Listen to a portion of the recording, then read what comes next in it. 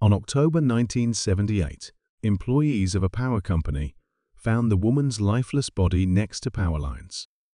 It was found in Spokane, Washington, near Division Street and Whitworth Drive. To start the investigation, detectives, deputies, and sheriffs from Spokane County arrived to the scene.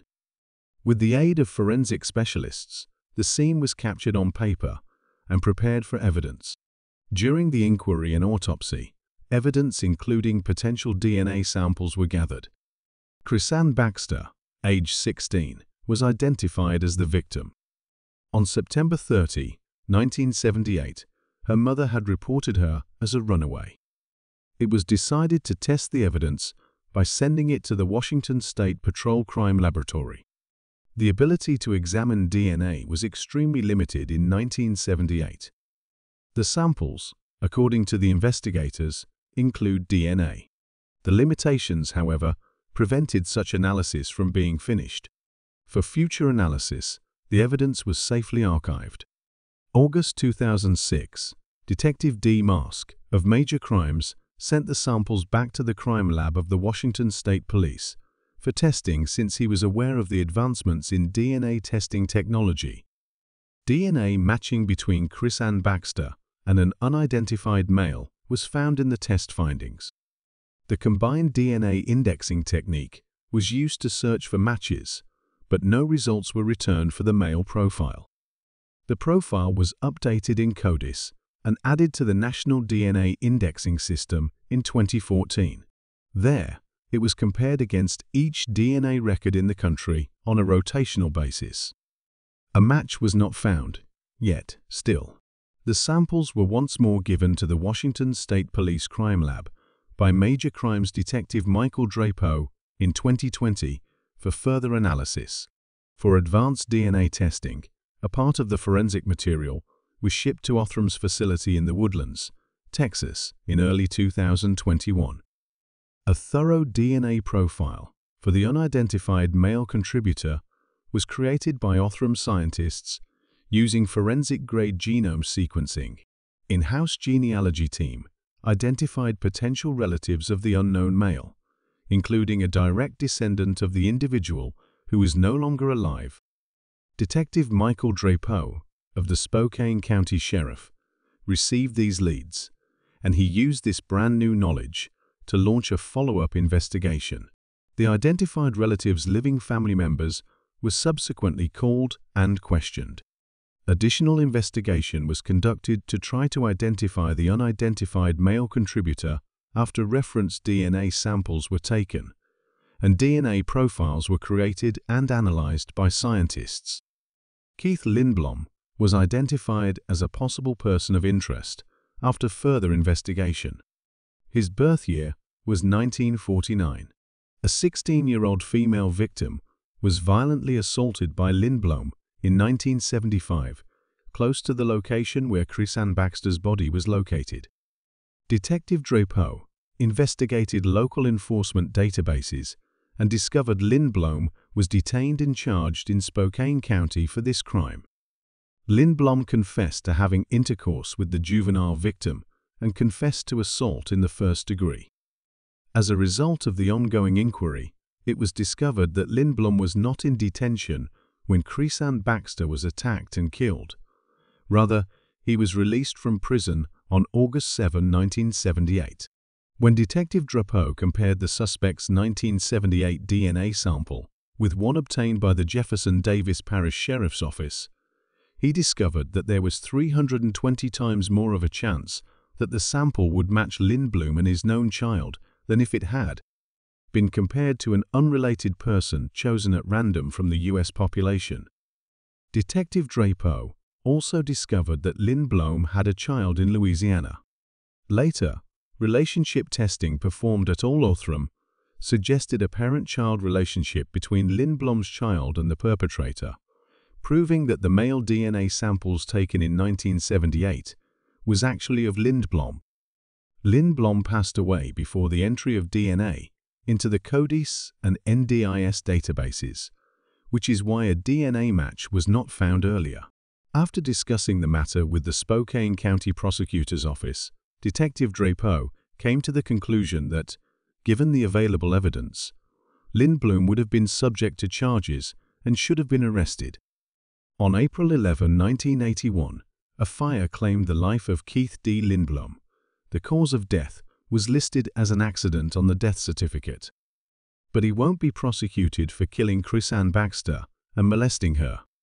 Investigators from the Spokane County Sheriff's Office and other cooperating partner agencies believe this will provide Krisann's family and friends with the answers they so desperately need, and at the very least, some measure of solace that the suspect was identified through DNA testing. The Washington State Police Crime Lab, Jefferson Davis Parish Sheriff's Office, and the Spokane County Sheriff's Office are grateful to Othram. There are supportive relatives for Lindblom. The victim's family was patient and helpful throughout the inquiry, while authorities worked patiently and laboriously to find the offender. 73 years old, Gregor, and 72 years old, Irma Palasics, both resided in Canberra, Australia, in 1999.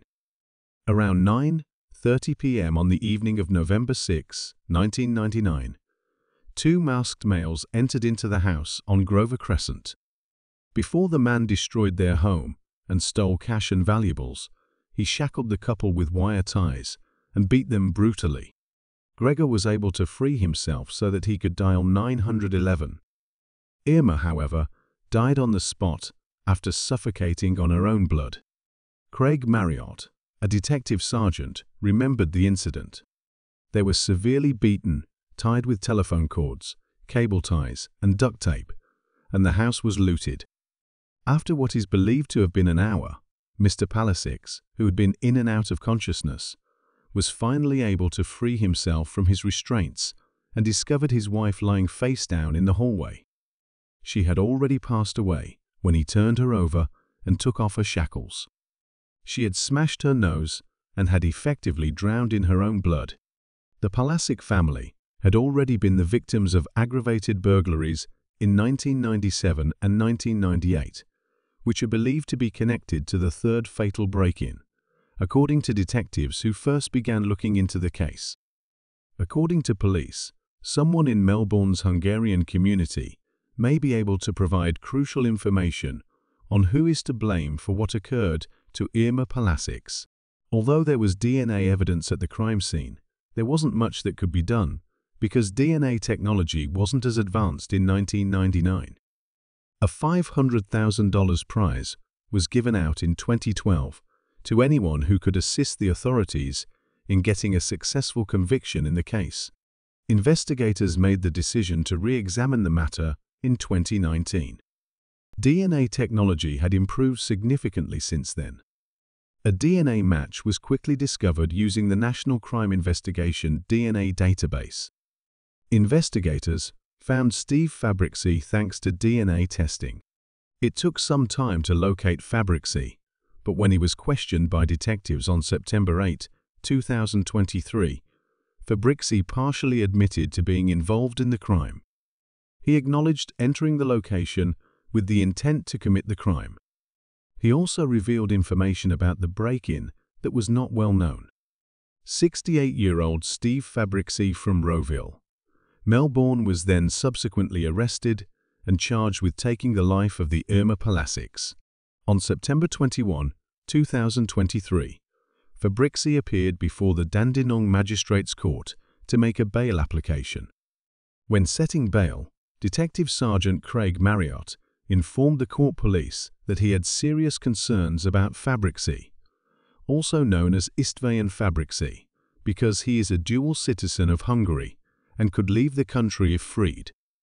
Given that his suspected accomplices are still at large, Marriott claimed they were concerned that the 68-year-old may obstruct witnesses. Although Fabrici has a property of his own in Australia, the court was informed that he has no relatives there and that, after he retires, he intends to return to Hungary, where he owns land. He also has savings of over $250,000, according to Marriott, raising more doubts about his capability to leave Australia. I am also aware that while in jail, he told Victoria Police that he intended to hurt himself. He said the same thing to us, asking us to shoot him. While the 68-year-old had no prior convictions for failing to appear for bail, the court heard otherwise. After being found guilty of planning to steal a cargo of smokes, he did serve time in prison from 2010 to 2012. Ultimately, Magistrate Jason Ong denied Fabrics's request for bail and ordered that he appear in Canberra Magistrates Court on an unspecified date. The family of the Palasics said in a statement that despite over 24 years of suffering, doubt, and questioning, they had never given up hope of identifying the perpetrators of this horrific deed. Our grandparents didn't deserve what happened to them. On that night, not only was Irma stolen from us, but Grieger's life was taken as well, and ours would never be the same. This arrest was quite pleasing for the investigators, according to a CT Police Detective Superintendent Scott Marler outside the court. He claimed that the family of Irma Palasic never lost faith, stopped pleading for community support, and consistently works to keep the matter in the public eye. Police, according to Marler, are still working to find and indict a second person, and they anticipate doing so soon. The $500,000 reward offer is still ongoing, and information received can still be taken into consideration for this reward, Muller said. I am confident it is only a matter of time before we are able to provide full closure for the family and the Canberra community, he added. In addition, detectives unveiled a photograph of a guy they think may know more about what transpired to Irma Palasics. In February 1996, a tragedy unfolded at the Little Champ food store in Orlando, Florida. Terrence Paquette, a hard-working man who had recently relocated to Orlando, arrived at the store between 5 and 6 in the morning, preparing for the day's opening at 6 a.m. However, as he went about his early morning tasks, his life was abruptly taken by an unidentified murderer. Terrence's tragic end was marked by a chilling act, as he was brutally stabbed a shocking 73 times. The case sent shockwaves through the community. With no witnesses to the crime, the Orlando Police Department swiftly launched an extensive investigation. They diligently pursued every possible lead in their quest to uncover the identity of the person responsible for this heinous crime. Despite their efforts, the case went cold for several years. In 2003, the Orange County Sheriff's Office revisited the case, hoping to find fresh leads that might finally bring closure to Terrence's family and justice to the community. Advances in forensic technology allowed them to create a DNA profile from the evidence collected at the crime scene. Although this profile helped exclude certain individuals, it did not lead to the identification of the offender, and the investigation again stalled.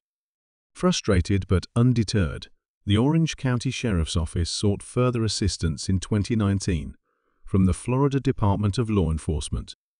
In a promising development, the department enlisted Othram, a company specializing in cutting-edge DNA testing.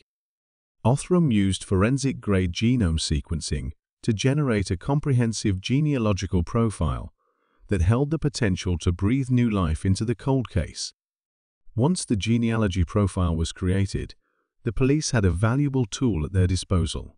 They employed forensic genetic genealogy to identify potential suspects who might have a familial connection to the DNA evidence found at the crime scene.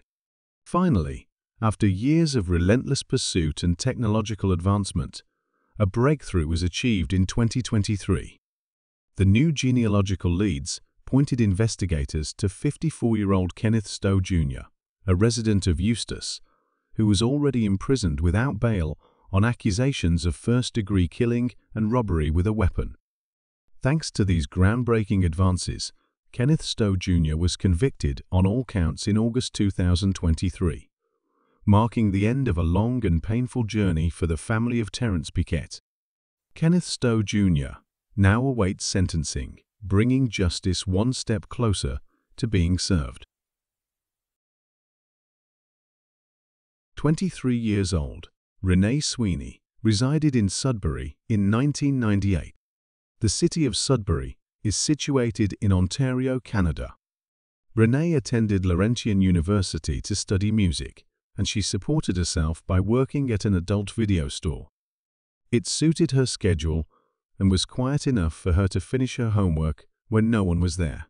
On January 27, 1998, Renee was employed at the Paris Street video store. Before 11 a.m., a man entered the shop and walked up to the counter.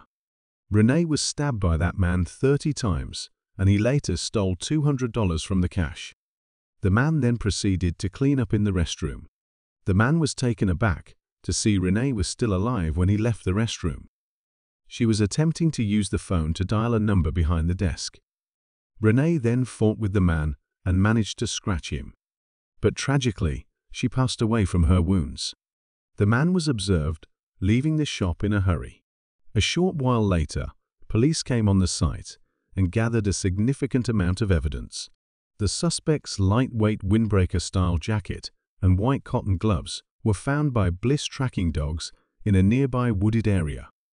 Additionally, DNA from the criminal was discovered in the restroom of the store and under Renee's fingernails. Witnesses were able to provide detectives with a thorough description of the unidentified man because they saw him running out of the store. He was described as being white, in his early 20s, with short dark hair, weighing 140 to 150 pounds, standing between 5 feet 10 and 6 feet tall, and having a slim build. Additionally, it was assumed that he was wearing glasses. In the hopes that someone would come forward and identify the man, a sketch was circulated around Sudbury. Sudbury police charged 31-year-old John Fetterly with killing Renee on February 11, 1998, 2 weeks after the crime. It was soon announced that the evidence was insufficient, and the next day they acknowledged their error and freed him. When more and more people learned about the case, the $25,000 reward for information was increased to $30,000. When the National DNA Database was searched, no match was found, even though detectives had obtained the perpetrator's DNA. Officers from Greater Sudbury Police continued to inspect every 30 days. In order to rule out guys in the vicinity, police asked for DNA samples from local men in 1999. It was the largest DNA collection for a single police investigation in Canadian history on December 2, 1999, when hundreds of males provided their samples to Sudbury Police. Renee's case included Michael Wayne McGray, a New Brunswick serial offender who was found guilty of killing 7 other persons, as a potential suspect on March 23, 2000. However, no solid evidence was discovered connecting him to Renee's murder. The ReneeSweeney.com website was established by Sudbury Police on April 30, 2003, in an effort to gather information about the murder. Renee's family endured a torturous wait for clarification. A song CD titled Remembering Renee Sweeney was issued by her mother Carol Strachan in 2006. In 2017, her sister Kim Sweeney stated that she had little memory of the hours, days, and weeks that followed the announcement of Renee's ordeal. When Kim's stepfather called to say that something horrible had happened and she needed to go home, she was at school at the time. Our initial assumption was that something must have occurred to her mother, who suffered from multiple sclerosis. Everything about it felt wrong, and I kept wondering why I wasn't being instructed to go to the hospital instead. She claimed that despite this, I immediately got in my car and drove home. Usually, she said, I would have passed Renee's place of employment, but that particular day, I did not. She realized there was something else going on when she arrived at the house and overheard her mother sobbing. Because that's what they initially believed, they informed me Renee had been shot, Kim said. I wondered why we were all just standing about the house, so I went to get my coat. When they told me she wasn't with us anymore, I broke down in tears. Our lives were permanently changed as a result of that day. After that, she claimed, her mom stopped walking altogether. Simply put, she could not handle it. After then, her health really declined, and she never fully recovered. Then, in November 2017, her mother passed away without ever learning who had murdered her daughter. "I wish she had the chance to finish that book," Kim said. Kim was left with few living family members after Renee's father, who also suffered from multiple sclerosis, killed himself in 1990, and her stepfather also died recently. The idea that her own two small children would never get to meet their aunt, according to her, is what tears her heart the most. She claimed that she would have adored them and that they would have loved her. She ponders Renee's life choices and where she might be right now. Kim remarked, "Every day, I just keep having the same questions run through my head, and I still give it some thought. Who would do this for a reason? Why her? Is he still alive in the world?" I believe that people simply choose not to participate sometimes. I simply cannot convey how crucial it would be for my sister to finally receive justice, she added. I sincerely hope that anyone with information, or if anything he or she remembers, will be aware that the case has not been solved. In 2017, the Greater Sudbury Police Service revealed their collaboration with Virginia-based Parabon Nanolabs, a DNA phenotyping technology company. Snapshot, a composite sketch of the offender created with DNA technology, was made public on January 23, 2017. The term describes a method that, using DNA evidence, can forecast a suspect's physical characteristics. The composite has given police more precise information about the suspect's physical characteristics, according to Greater Sudbury Police Constable Megan O'Malley. "We are aware of his European ancestry and pale skin color. He has brown or blonde hair, blue or green eyes, and possibly freckles." Following the image's resurgence of public interest in the case, from 2017 to 2018, Sudbury Police received 360 tips from the general public. About 200 of the potential suspects from those tips were ruled out by DNA testing or other methods. In 2018, Detective Sergeant Robert Weston, the case's principal investigator, stated it is surprising and frustrating at the same time that this problem has remained unanswered for 20 years. Additionally, he acknowledged that it is challenging to look into a crime that occurred so long ago, but he is committed to moving the investigation ahead and finally apprehending the offender. You nearly develop a relationship with the victim as you become more involved in a case like this. Despite the fact that Renee is the main focus, I am still optimistic that the suspect will be found. By the end of 2018, detectives had investigated thousands of tips and excluded 1,800 individuals. 20 years had gone by. Most individuals believed that the suspect would never be apprehended. Therefore, it came as a surprise when Sudbury Police reported that they had detained and accused 38-year-old Robert Stephen Wright with murdering Renee on December 12, 2018. His genetic makeup matched that of the offender. At the time of the murder, Wright was a Lockerbie Composite School student, 18 years old. While employed as a lab technician in North Bay, he was arrested. At the time of the Wright's arrest, Bliss Chief Paul Peterson said, "Over the past 20 years, and until now, we have been actively looking into information and tips. Since then, Wright has appeared in court several times. He was denied bail in March 2019 and again in May 2020. Wright's trial will take place in Sudbury, according to a judge's decision on October 8, 2020. This came after his attorneys requested a change of venue, stating that it would be challenging to find an impartial jury in the city due to years of media coverage.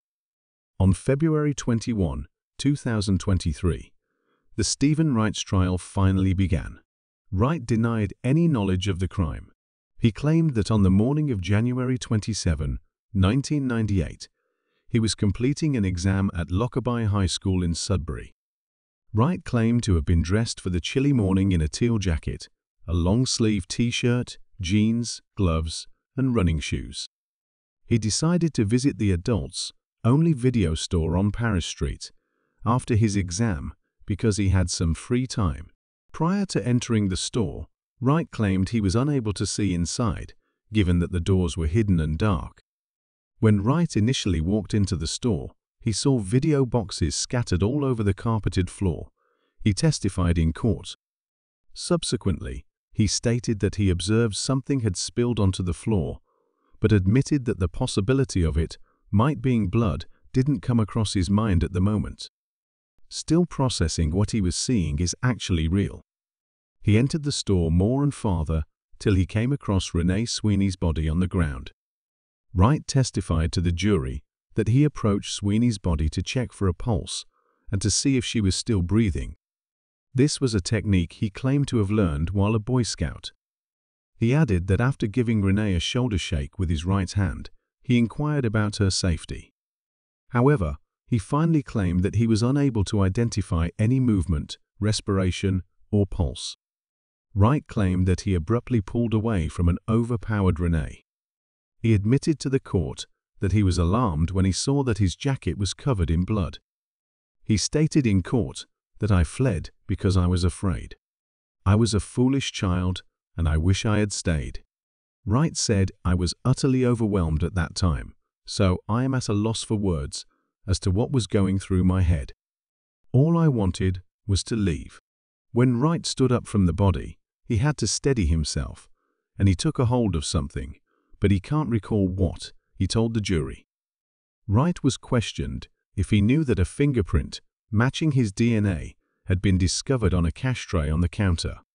Wright claimed he was unaware of the tray and added that he wasn't sure what he had grasped onto to keep himself from falling. Wright claimed he did not lift the cash tray's money clips or steal anything from the place of business.